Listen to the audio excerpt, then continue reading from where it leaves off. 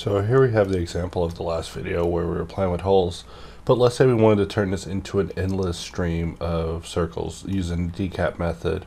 Well, due to it being a circle, it would have all these bumps in it as it went on endlessly, but let's see if we could try to avoid it creatively.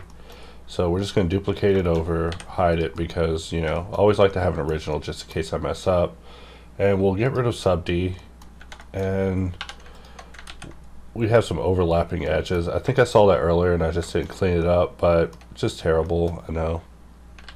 So what I'm thinking about doing is just using Boxcutter and drawing a blue box right about here.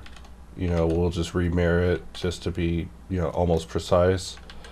And with this one, we can just begin contemplating how we want to straighten it out. So I'm thinking we move it over about that far. We do the same thing with this one, move it over.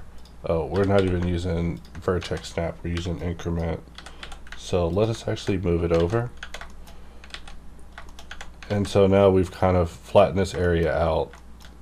And so let's give this a try. QOT. We'll press spacebar and use our spacebar menu to change things over to decap, but right now we're using a Z, and we actually want to press X a couple of times until we have it on the Y, and we want to get as close to these edges as possible just so we don't have a very noticeable distance issue happening, but there is definitely going to be a slight distance issue. It cannot be avoided.